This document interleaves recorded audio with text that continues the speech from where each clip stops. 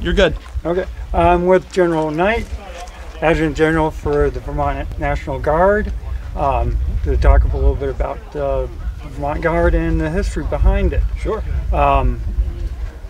Starting off with a story you told over in New York last year about Vermont Guard being down south for the Civil War. Yep. Would you mind relaying that story? Sure. So Vermont's had obviously we have a very long and distinguished history. We've served in every major conflict, all the way back to the Revolutionary War, obviously with Ethan Allen and the Green Mountain Boys. If you look at my coin, my challenge coins, on the back of it I have "Put the Vermonters Ahead," and that's the very beginning of a sentence that General John Sedgwick said preceding the Battle of Gettysburg. So he's the commander of the 6th U.S. Corps. Right. And they were in Manchester, Maryland, 37 miles from Gettysburg, when they got word that they needed to get there. And he said, "Put the Vermonters ahead and keep the column well closed." Now, my speculation as to why he said that is because the Vermonters had a reputation for hard marching and not running from a fight, as evidenced by every campaign. Wilderness, Cold Harbor, or Cedar Creek. I mean, there's numerous battles throughout the Civil War where Vermont played a central role, and certainly at Gettysburg with 2nd Vermont Brigade literally breaking the back of Pickett's charge. So that's where the first "Put the Vermonters Ahead" comes from, and we're honored to carry forward that legacy. But recently, you guys have been seeing a fair amount of deployment, state and federal. I've been following some of that, and lately you just got done sending off about 1,000 troops. Yep, nearly 1,000 of our Army National Guard. We've had 85 or so of our Air National Guard deployed on what we call Reserve Component Period 5. Right. So they will go kind of like an individual mobilization augmentee, or small groups, and they will go support Air Force and Air Guard units that are already within the respective theaters. On the Army National Guard side, this differs from our 2010 deployment, which was the entirety of the brigade deploying as a brigade. This deployment is different. We deployed as battalion task forces or company teams to 3 different combatant commands. So we've gone to European shooters, lock and load, 1 round, 10-round magazine.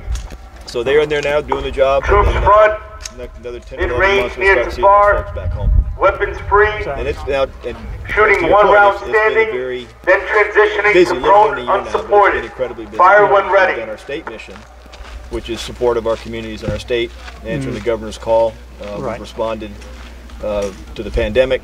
We've done contact tracing. We've done test samples, test sample kit production. We've done vaccine administration. We built an alternate care facility in Essex. Overflow. It's just been a remarkable experience. Very challenging, certainly, and then concurrently preparing and executing our federal mission. That's the Air and Army National Guard. It's been a long haul for us. It's great. I'm proud of our state, I'm proud of our Guard, and I'm proud of all the folks engaged with the Department of Health and the Vermont Food Bank that really got us here.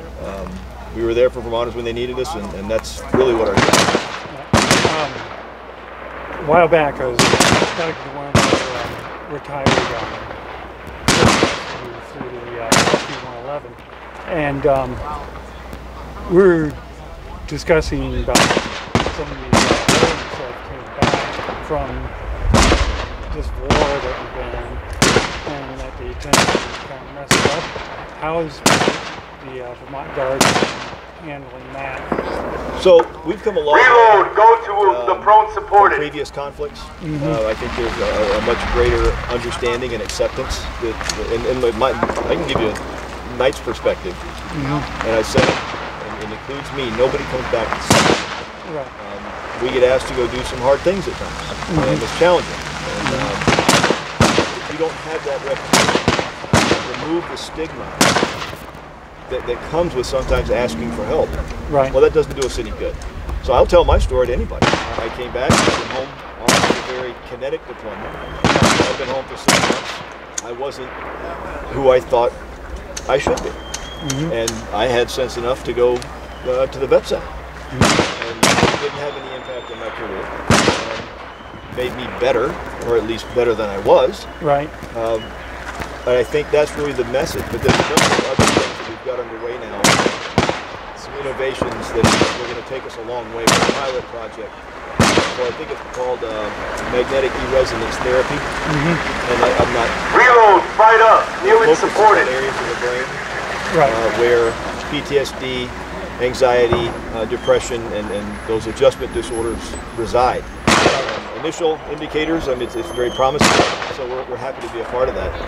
As a pilot state, I think right now we're the only pilot state, and once our study is done, I think other states will be very interested in the results. Now, with that is even in medical part of it? Nope, I think, I can't remember the name of the university, but our providers who are part of this pilot have partnered with the Uniformed Services University. I'm not quite sure that's the name of Uniformed Services University of Health Sciences, I think, or something like that. So they will kind of underwrite it and support it in the process. And there's an insurance piece that goes with it because it's considered research. Right. So we have to work through that. But hopefully next year we'll have those results back and be able to share that with the rest of the Guard and the wider military.